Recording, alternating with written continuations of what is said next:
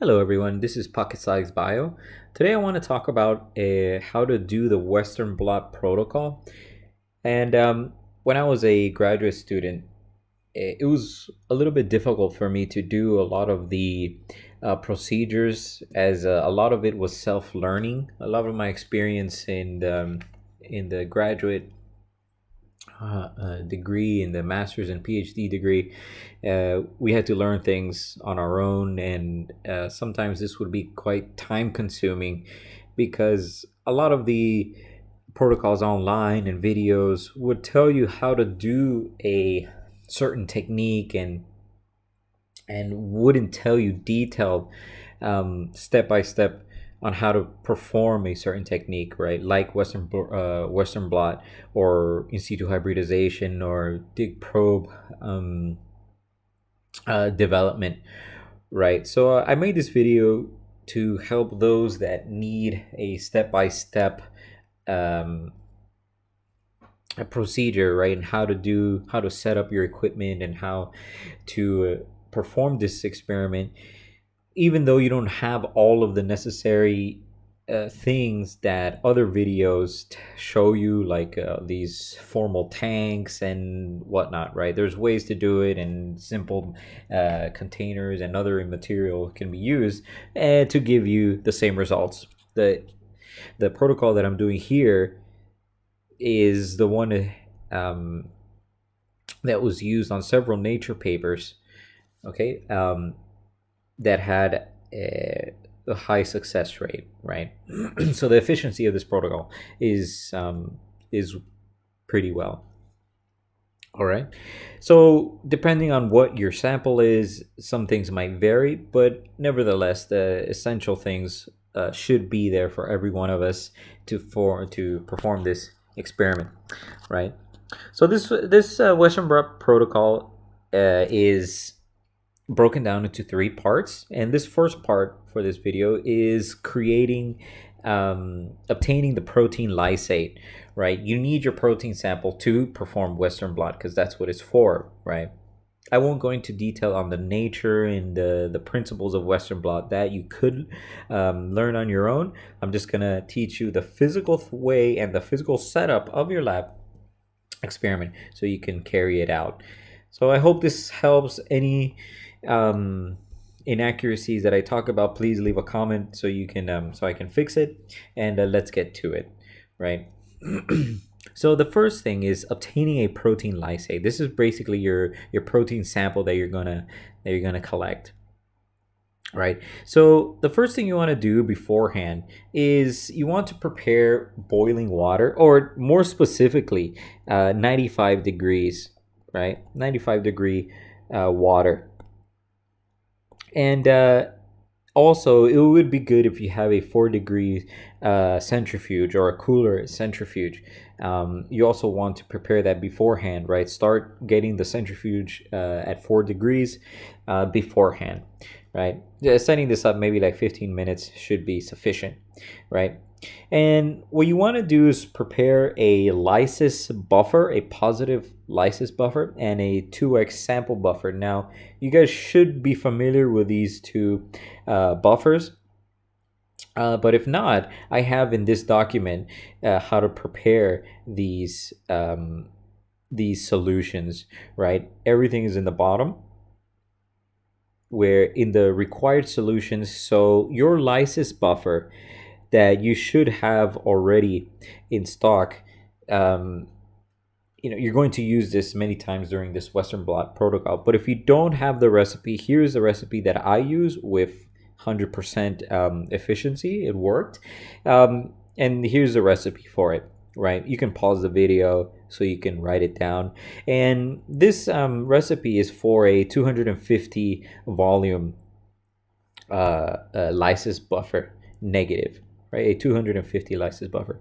And different protocols require different concentrations. This recipe is to have a final concentration for each of these chemicals, right? To have a these desired final concentrations. Like tris will have 25 millimolar, sodium chloride will have 150 millimolar, EDTA, 2 sodium will have 1 millimolar, right?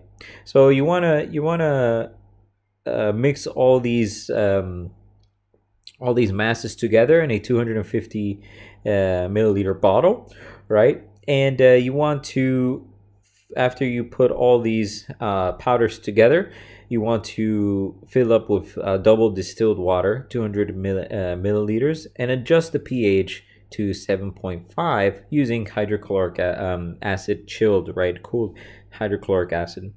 After they've been dissolved and the pH has been regulated, you're going to put EGPOL, Ca630, and sodium deoxycholate, 2.5 grams. Sorry, Egipol, 2.5 milliliters, and SDS, 0.25 grams, right? And this will give a final concentration of 1%, 1%, and 0.1%. And of course, fill again the remaining with double distilled water up to 250 ml and store at 4 degrees Celsius. This is called your lysis negative buffer, right? Or your lysis buffer negative. What does it mean to be positive? It's basically when you use your lysis negative buffer, but you add the proteinase inhibitor cocktail, right? Some suppliers don't add this cocktail naming on it, but you're always going to have it as 1%, right? Now the value is going to change depending how much volume, how much protein sample you've made, but it's always to a 1 in 10 ratio, right? A 1% of the proteinase cocktail. The second lysis buffer you're going to use for this first part is the 10x sample buffer. All right. And this 10x sample buffer is made up of 0.5 molar tris hydrochloric acid. You want to have that at a 6.8 pH, and you can store in the refrigerator is best. And 10% of weight to volume ratio of SDS, glycerol, and a 0.5 weight to volume bromothiamyl blue, which also is usually stored in the fridge, and ultimately with milicu, right? And you have these recipe volumes here. I apologize, there's no final concentrations there. Okay, so 2 ml, of tris hydrochloric acid, 4 ml of SDS, 2 ml of glycerol, bromothiamyl blue is 0.2, and milicu is 0.8. This will give you a total of 9 milliliters. This should definitely be sufficient for your experiments, right? And this sample buffer, whenever you do a Western blot, you're going to add a kind of reducing agent, or for example, beta-mercaptol ethanol is a commonly used one. Okay, yeah.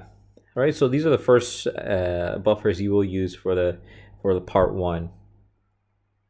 Okay, so let's go back to the actual experiment there.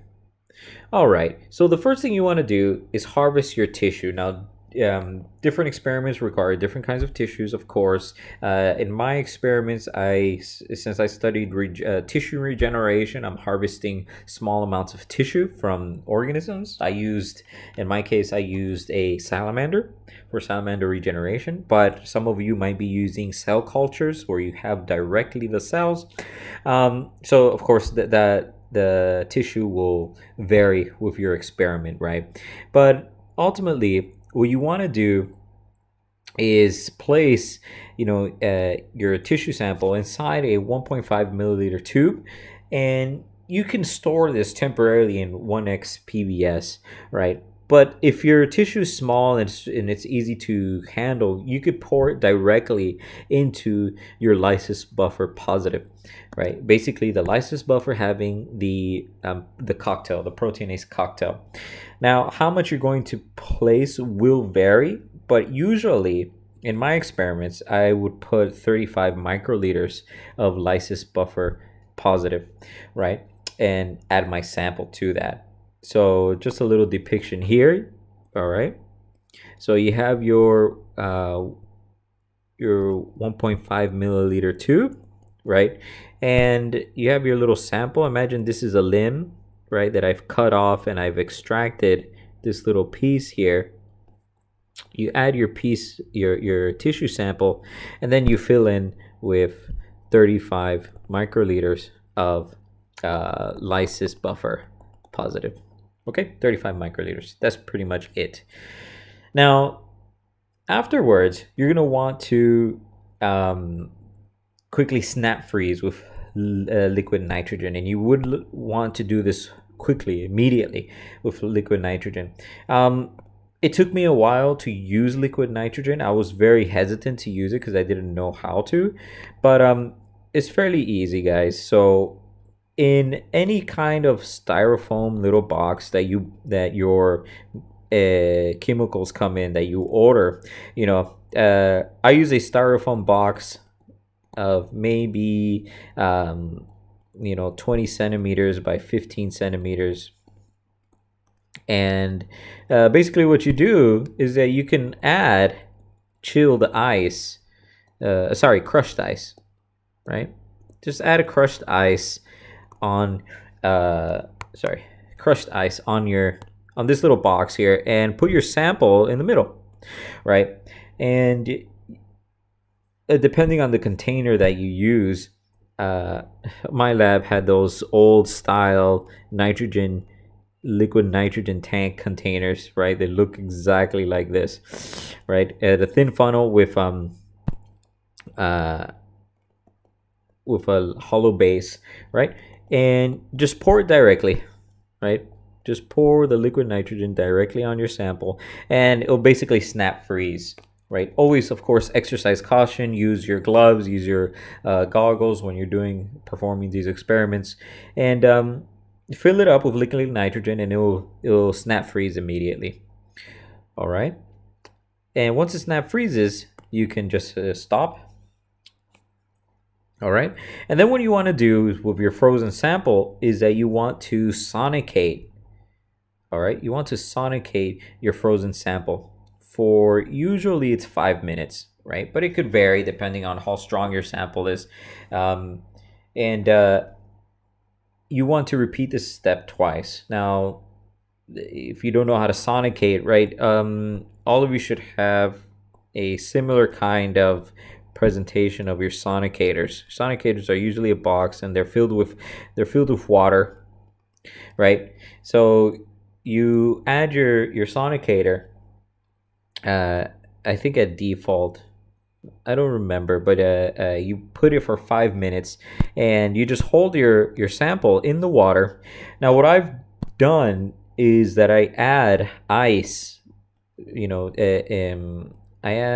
I add balls of crushed ice. I compact it together and put it at the extremes to avoid getting the temperature so high, so as it won't melt your sample inside it won't thaw your sample so quickly.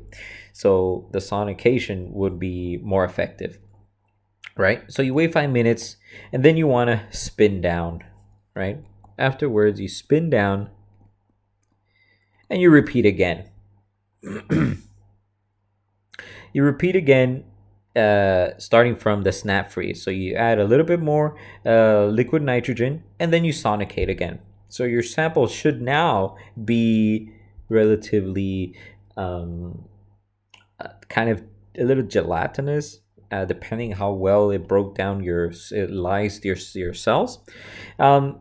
And then after that, you want to centrifuge your samples at 12,000 RPM for 10 minutes at 4 degrees Celsius. Okay.